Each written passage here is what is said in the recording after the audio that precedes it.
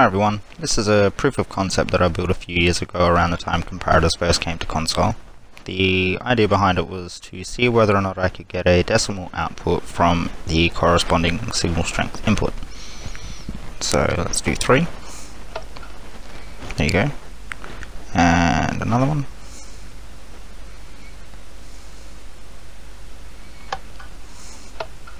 Okay.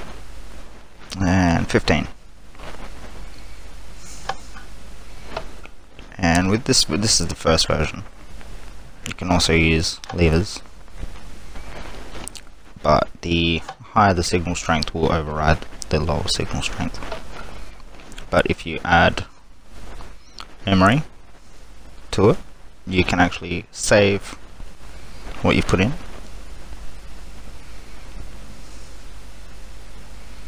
So let's do 4.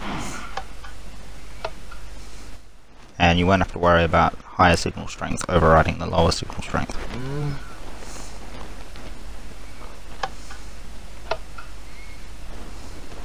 So that was 7.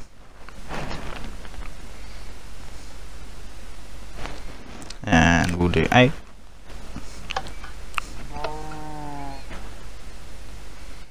Plus I don't see this getting used in anything. It's massive and wildly impractical, and I don't doubt it's probably been done better. But this was, like I said, a proof of concept from a long time ago. And it also works as a bit shifter. So I'll knock out this redstone block up here.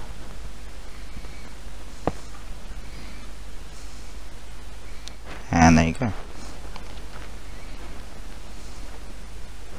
Not super optimized, as you can see. That took a little bit of time to come back around, but it still works. So this is just an overview. Plus it's difficult to reset. You'd probably need to reset it from below if you were going to reset it, which I don't see anyone using it anyway, so it doesn't really matter.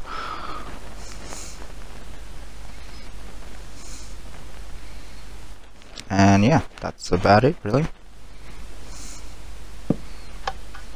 Thanks for watching.